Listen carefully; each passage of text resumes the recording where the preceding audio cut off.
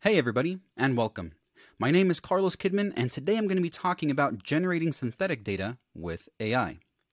Synthetic data is computer-generated data that reflects real-world data, but is smarter than mocks and more flexible than production data. And you can use it for a whole bunch of things. For example, you can use it for training models because you need a lot of data to do that. You can use it for creating and sharing and discarding it at will because it's accurate and very safe. All things are anonymized, for example. And you can, of course, use it for testing, which is the topic for the day, because, again, it's data that you create and you can put into databases, you can seed things, you can put it in your demos, whatever you need in your development or testing practices. Gartner even said, by 2024, 60% of the data used for the development of AI and analytics projects will be synthetically generated. And I think this is also true for traditional development and testing as well.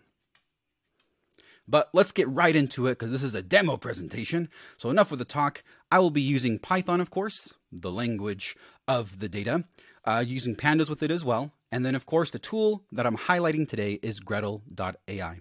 If you would like to follow along, you can using this bit.ly URL, which will take you to the Colab notebook that has the code. All right, here we are inside of the Colab notebook. Like I said, we're going to be using gretel.ai in order to create the synthetic data, but just know that they can do a whole lot more than just creating synthetic data. Now, for this challenge, I need to create synthetic data from production data to have close to real testing data without messing with our prod stuff, right? Because we don't want to do that. So let's move on.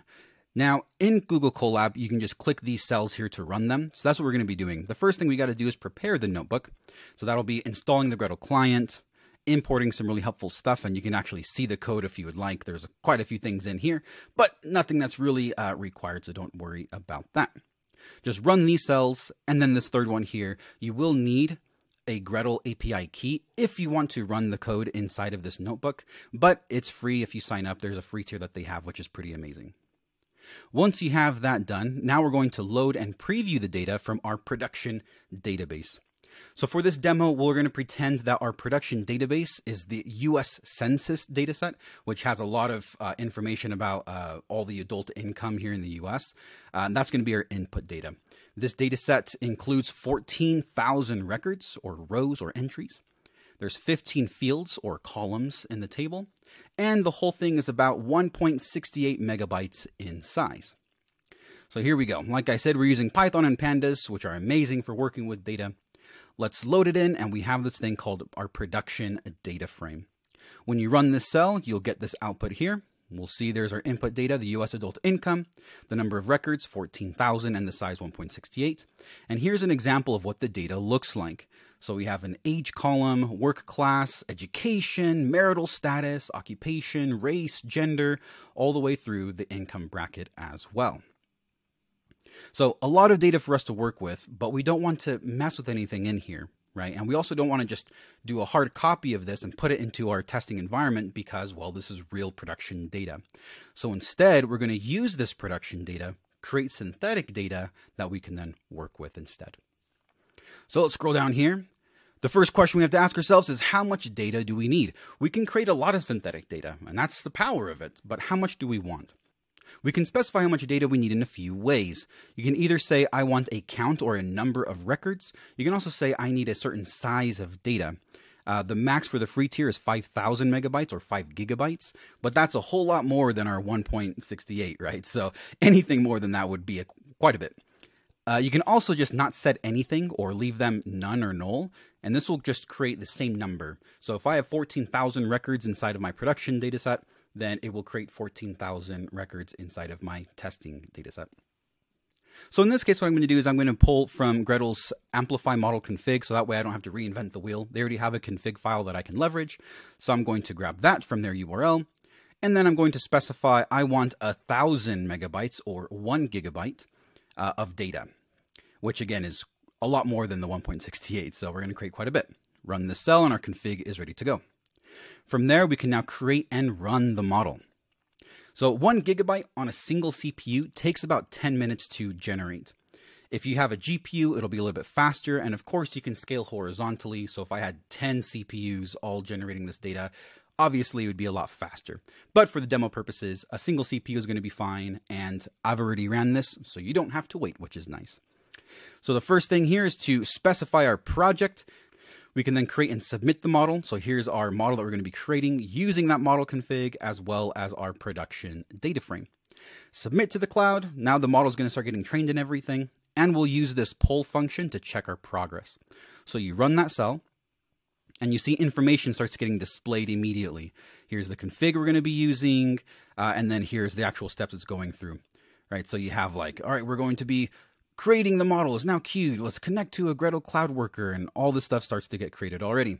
Here's even generation in progress. Here's how far it was at that time, and you can see more and more records being generated.